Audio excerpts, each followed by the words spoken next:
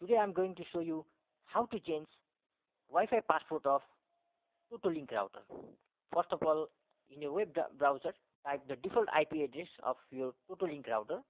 In my case, I am typing 192.168.1.1 and apply your username and password.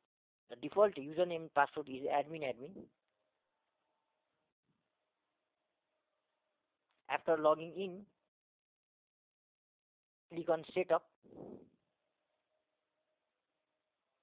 On Setup, click on WLAN and Security. On the bottom of the page, you can see pre-shared key. So you can change or apply new password on pre-shared key. I am applying new password. This is the new password of the router of your Wi-Fi, and click on apply changes.